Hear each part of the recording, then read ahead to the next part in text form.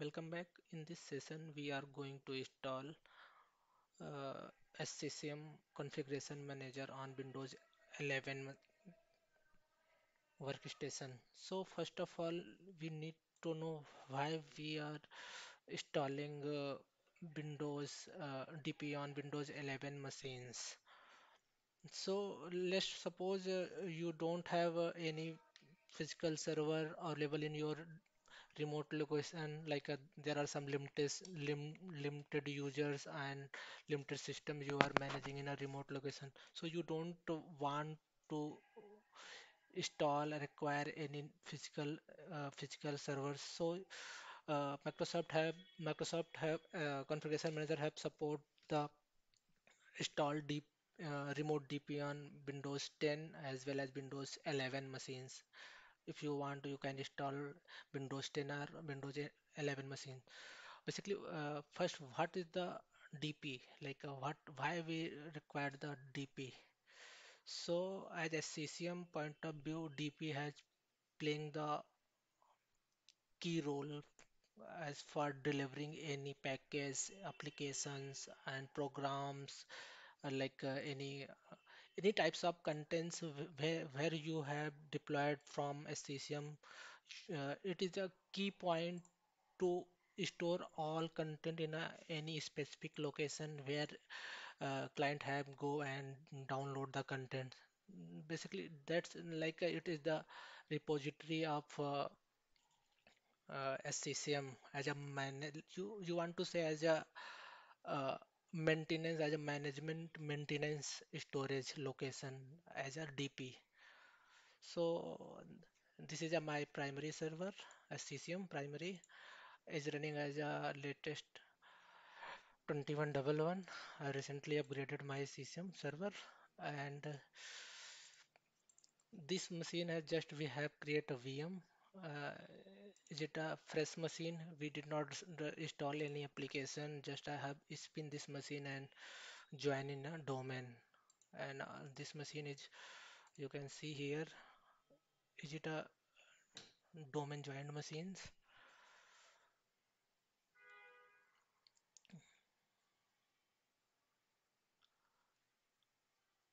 Windows 11 machines. So first of all, we check that this machine is up to date. Basically, it is a suggestion before deploying DP on this machine. You check it. Machine have all required package or required updates are installed. We have already installed this application required patches on this machine, and also required some prerequisite for installing any DP. So install remote differential compression RDC, ISAPI extension, Windows authentication, web IIS web 6 management, and also required some firewall rated port like port number 135 and TCP port. So these are the basic prerequisites. First, we need to add a site system role in your uh, account. Sub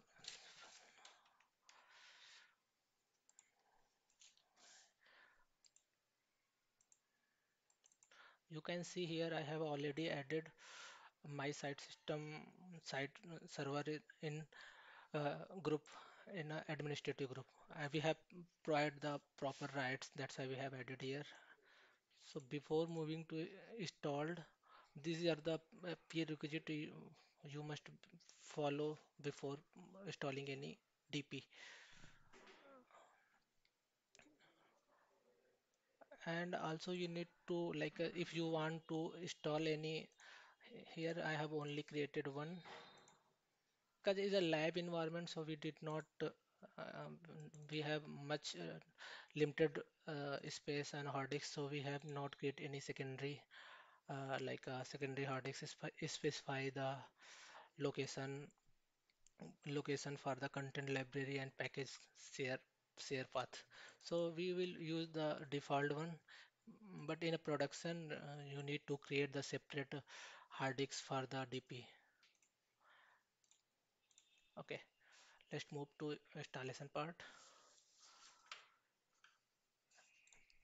Launch, launch the SCCM console and click on the administration and click on site configuration.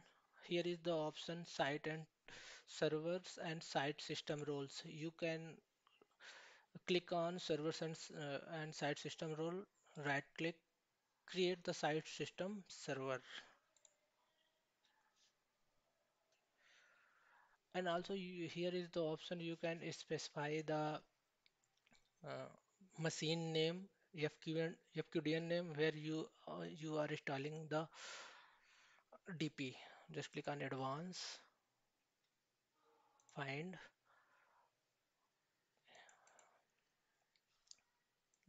this VM we have used for the DP installation here. And also you can define the site code. Here is the option you have, suppose you if you want to add any different account for installation DP, then you can select second option. Otherwise, if you want to use to the same account, then you use this account. Click on next. Here is the option if you have using any proxy in your environment, then you can select the proxy and define the proxy name and also define the port numbers. But in my case, we did not have any proxy. So I uncheck, click on next.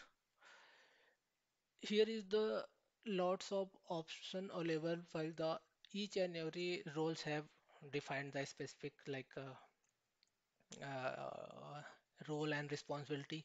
So in this video, we have only talk about distribution point. Click on distribution point, click on next. Here is the option how you can use your distribution point.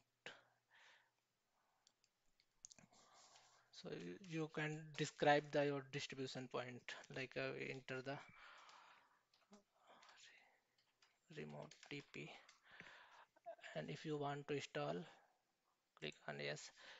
Here is the option you can like suppose you if you want to use this DP as a branch cache, then you can select the checkbox and adjust the downloading speed to unused network bandwidth. And if you, there is the way of configuration how you can use your DP. So in my case, we have just using the installing the some prerequisite roles and leave at the default. Next, here is the important key how to your machine communicate with DP. There is the two option. First as the HTTP and another is the HTTPS. HTTP HTTP means select if you don't have any if you have in your infra if you don't have using any PKI certificate, then you go with HTTP, and also you can select the client anonymous if it if a PKI certificate have placed, then it go with HTTP, otherwise it use the HTTPS, sorry, HTTP.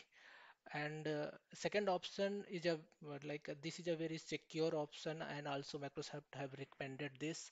If you have selected this, then you can have define the a PKI certificate must be placed, and then you can use the HTTP option. Otherwise, you can select this. And here is the option create the self-signed certificate, and you have as per the requirements, so you can increase the expiry of certificate. Select this one. Next, specify the drive settings and distribution.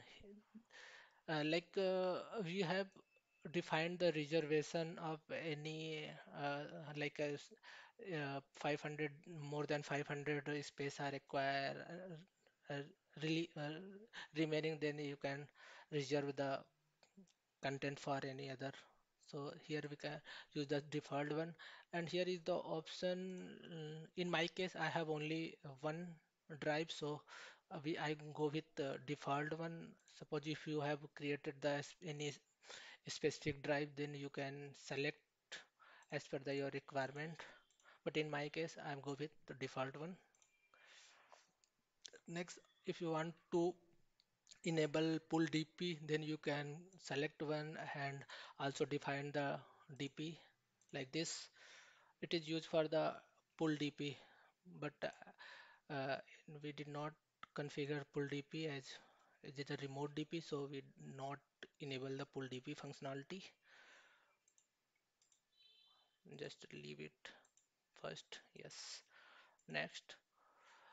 Basically, these are the mm, part as the designing part, how you can use your DP. If you, suppose if you want to add boot pixie enable in your DP, then you can use.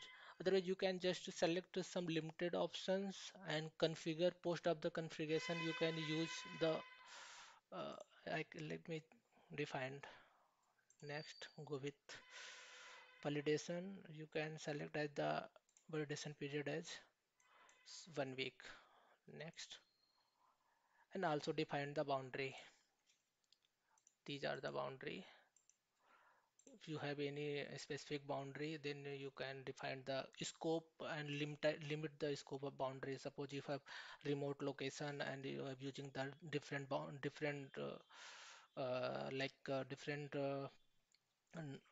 network IP range, and then you create the separate boundary that you can define here as per your requirement.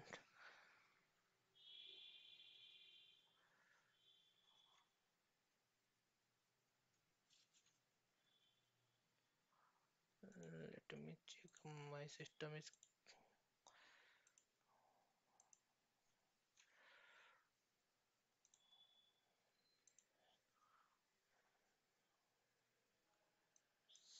It's hanging. Okay, click on next.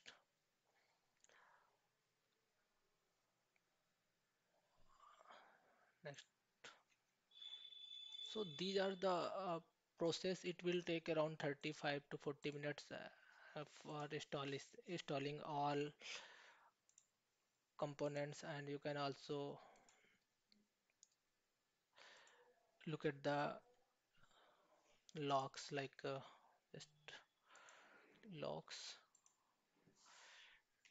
on DP.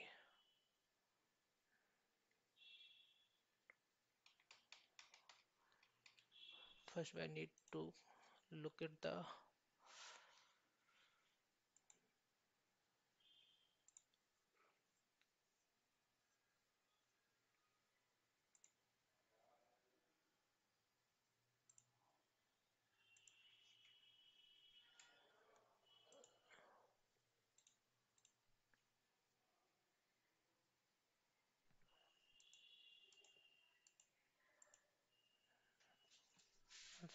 it will take some more time, and also you can go and log in a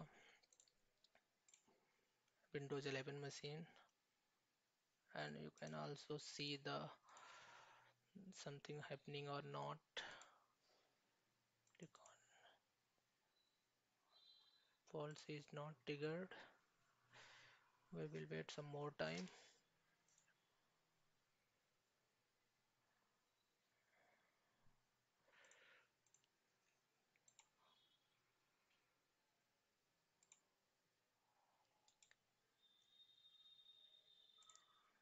Just you click on here, site systems. You can see here